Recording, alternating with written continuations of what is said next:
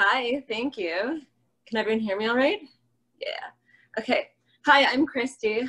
I want to thank all of my mentors and the Antioch staff who've helped me along this path, as well as my family and friends who've encouraged and reflected my growth after each residency.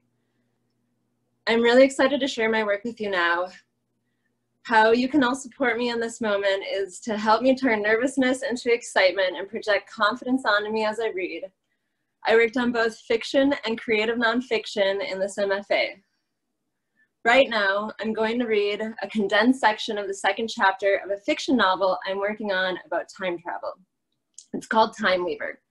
Because I like to time travel, we're gonna just jump right into the middle of chapter 2 without explaining. So hold on tight and see if you can figure out the details on your own. Here we go. What's happening to me? Naria asks. Her external seriousness seems to surprise the two playful women. Why are they turning colors? Ah, you're activating, Sombria says. I wonder if it was the jump here, if it had started even earlier than that.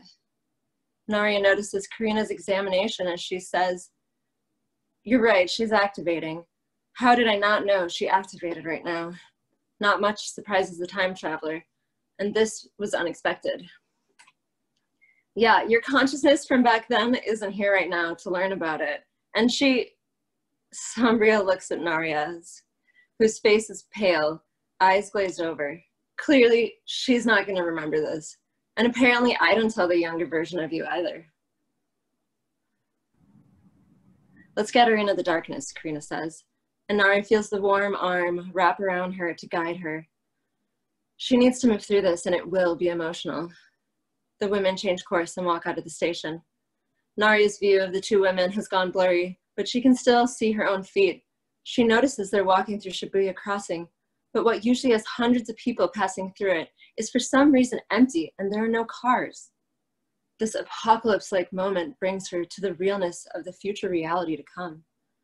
The two women continue to talk as Naria passively comprehends. The fourth and final blood moon of the Blood Moon Trinity of 2015, where you come from, will fall in September of that year and expose the new heightened powers and emotions people developed. In 2020, a total takeover by the field cops divided the world.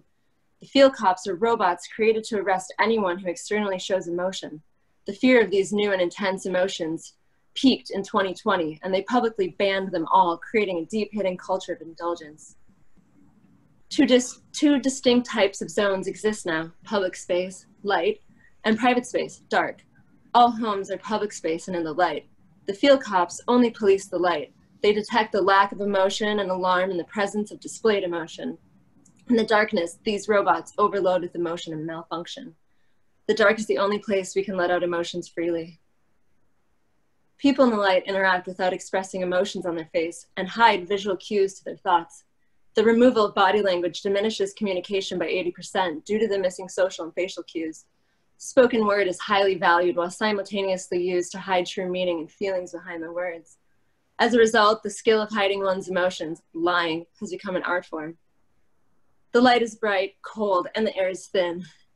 It's an eerie, peaceful feeling, like walking through a quiet forest on a brisk night.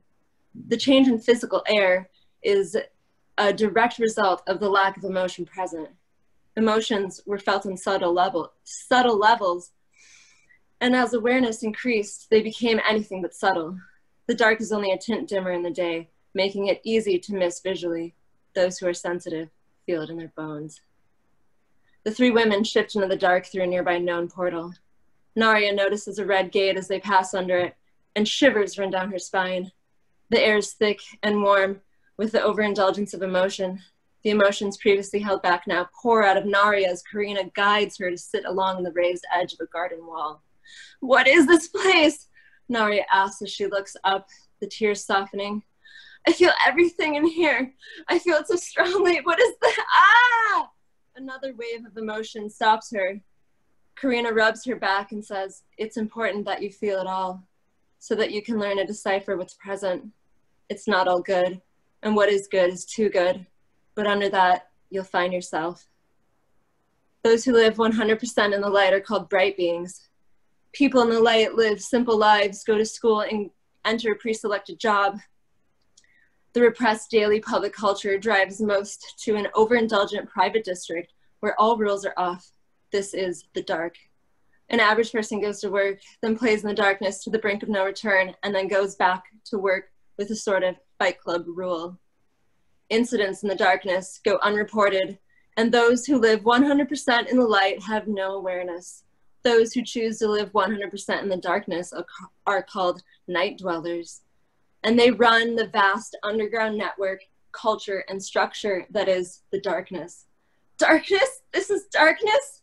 Naria's eyes are closed now, her hands covering them tightly. She experiments with cracks on one side of her eyes, letting the dark in. Pink and blues swirl into purple fuchsias. What do they mean by darkness? Answers will come. Hang in there, Sambria says. More colors peek through Naria's fingers as the details of this world go on in story. Sambria continues on. For over a decade now, people have communicated based on face value alone. Kids who did not know time before this have grown up without externally expressing emotions. They're entering their teens. This generation is informally and secretly referred to as Gen AI, Generation Artificial Intelligence.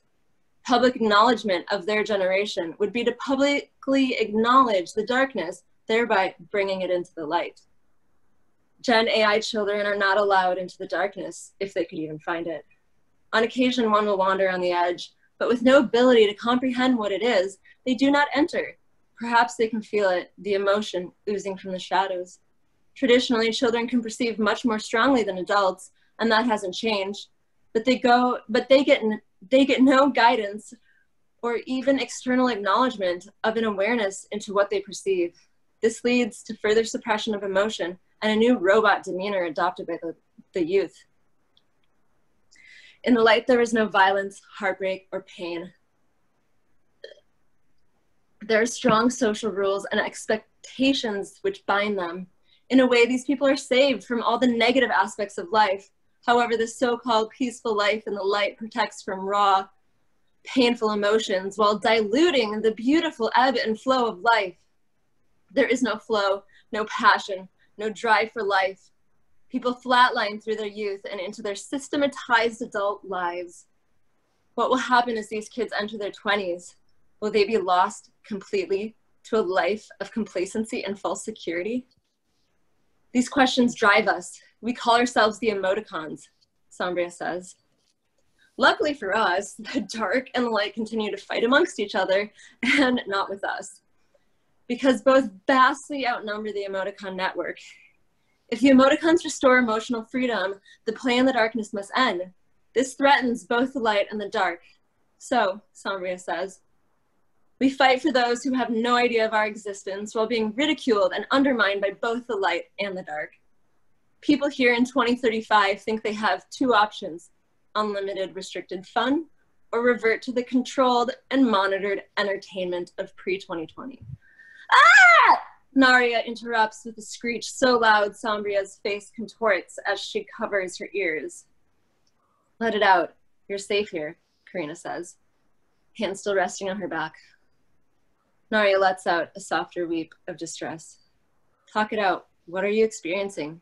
Karina encourages.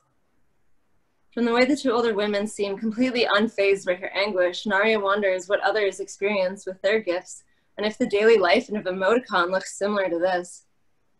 I can see the darkness. Naria begins as the wave fades. I can see what I feel. Why can I see what I feel?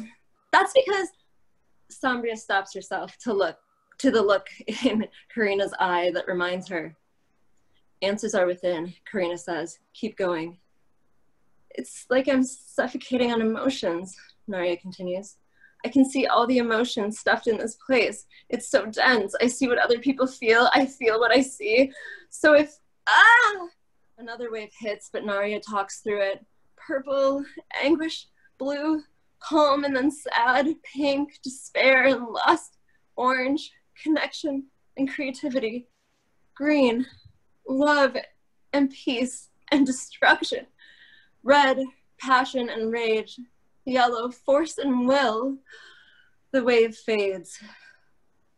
Well, That sounds intense. No wonder it hurts so badly, says Sombria. So if not all of what I feel is me, then I can let go of what's not me? How do I feel what's me with it? How do I tell what's me with certainty? Naria asks the universe as she takes her hands off her eyes and opens them a crack. The colors have stabilized. I can feel them, but they pass more easily now. Great, Karina says. Your gift, Naria, is crucial to our work. Sombria can read thoughts, but for the night dwellers who live 100% in the dark, their thoughts are buried by the darkness. Naria, you can read their auras, which get brighter in the darkness. As you just learned now, thank you for the work that you just did, Sombria adds. It helps all of us. It does, Karina says. There is another option that the masses don't see yet. They don't see the hope for a third option of trust and the love of both the darkness and the light. How to reshape society and avoid utter chaos. Well, this is a question we can't think about yet. We simply focus on how to save future generations from a meaningless existence where all emotions are unexpressed and suppressed. Your role in this, Naria, is so important. A sense of purpose, previously unfamiliar to Naria, grows inside and around her. She looks down at her own skin to see all of her colors blend together, memorizing each strand of light so that she will always know herself.